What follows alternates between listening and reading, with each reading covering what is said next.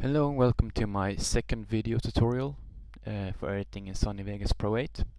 Today we'll be doing flash effect, and if you click on media generators you will get up some example text. We'll be using example text soft shadow, and just click and hold and drag it down to the timeline. Okay, name it whatever you want. I'm gonna name it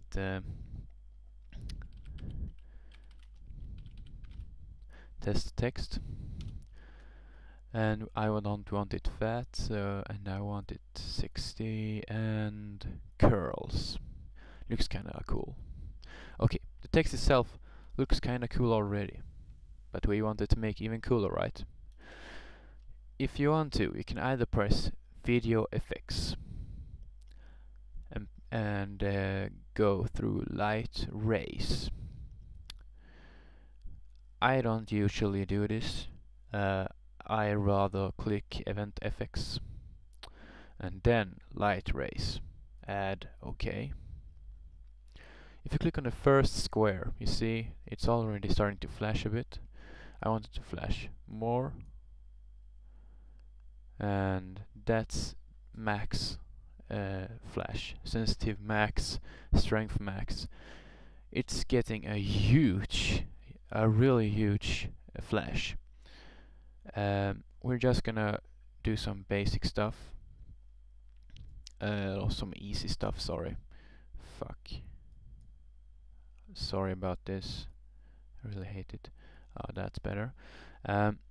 If you click on the first square, max it out, and then you can drag this around.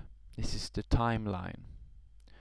If we put it in the end and click on create keyframe and lower to 0 sensitive and strength, click Y and play from start. So you will see that's how it's going to look. Kind of boring, I think. Not much of a flash. Click again event FX, and this time click on this square and move it to 50%. This will make the flash 50% faster. Now it's getting faster and it looks kinda much cooler. We want it even faster, so we lower it even more. Let's see. That's pretty okay, I guess. But I want it even faster, so we lower it even more, like that. And that's a flash I like.